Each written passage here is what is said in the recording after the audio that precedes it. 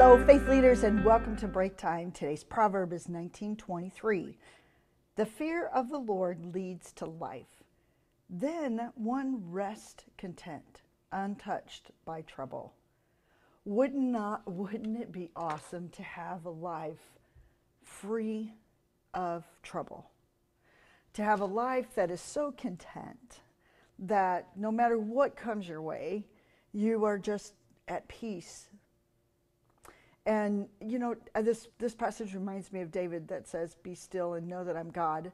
Because in the midst of war, in the midst of David being chased, he found a place to go. And it was this place of contentment.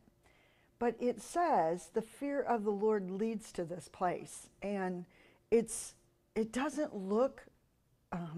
you can't find it in a building. You can't find it in a house. Sometimes I have my little sacred place.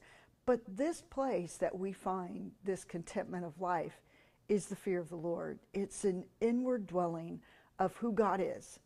And because God is there inside, we have a place that we are totally surrendered to the Lord. And the more that we surrender, the greater that space inside of us grows.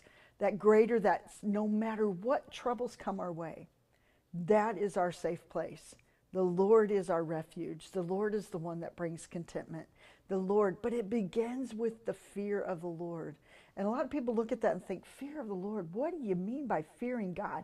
I got to be scared of him? That isn't the word scared. That word is the word reverence. It's a place where God is who God is.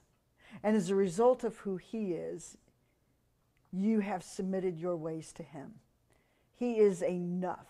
And he is who you are adoring. He is who your center. He's all that you need. And sometimes the Lord has allowed some troubles and persecutions to come into our lives. And it seems that in my life, the more that's happened, the closer I become to this place of really fearing God, where it's a place of awe, where it's a place where I can settle down and just know that God is there and be still and love him above all. I don't love him because of my circumstances. I love him in them. I don't love him because things are good. I love him because things are about him, all about him.